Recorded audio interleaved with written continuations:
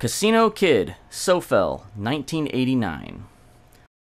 Another casino sim game. Like I mentioned in my Caesar's Palace review, these games used to be a little more popular back in the 80s and 90s, before real online gambling became a thing.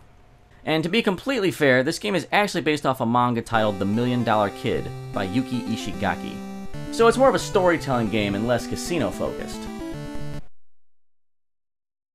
Oh god, that was horrible. I seriously thought my screen was messed up for a second there. Why did they do that? Why the terrible shaky transition?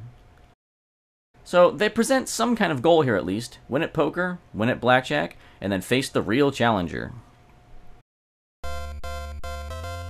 And already this is a little easier on the eyes than Caesar's Palace. We have an actual character to control and navigate with, as well as other NPCs to interact with and talk to. I assume a lot of this lines up with the manga it's based on. Later, buddy? What the hell?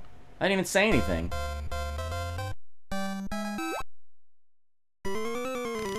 You can't really read Jack's face. Am I supposed to remember that? This game has some RPG-type elements in its presentation, controls, and random dialogues. Am I supposed to be collecting this information about players to use against them? I'll assume that might be the case here. It would certainly make things a little more interesting and fun, as opposed to the normal bet and win fake money. So let's see who else we can talk to. I'm pretty. What the crap kind of useless dialogue was that? Is this how people in the late 80s conversed in casinos? Oh, hello, I'm rich. Hello, I'm tall. Hello, I'm funny. Hello, I'm handsome.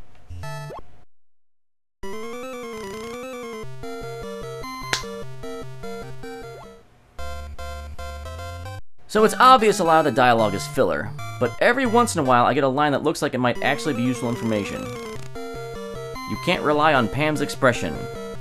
I guess I play Pam at some point, and knowing that might be handy.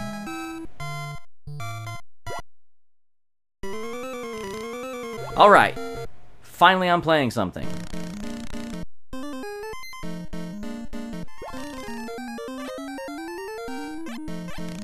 So I'm playing some blackjack, win a few hands. I'm ready to go. Final hand. I can't accept it. You can't accept it? What? You can't accept me leaving? I don't think this is how casinos work. I can get up and leave whenever I damn well please. You can't make me bet money. So I play a few more hands and I win. Can I leave now? I can't accept it. Well, what the balls? This is becoming a bit frustrating. I want to play other games. I'm in a casino for shit's sake.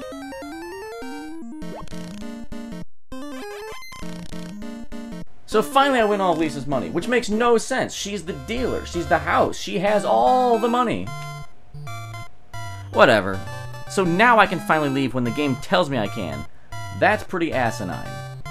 So I wander around and talk to some more people and find out I need to talk to Martha, apparently. So the game isn't really a free-for-all style of playing any games you want. It purposely sets a course for you. So the game really does play out with an RPG feel. You navigate a dungeon, encounter NPCs with advice, face off against an enemy where you have to defeat them before proceeding to the next.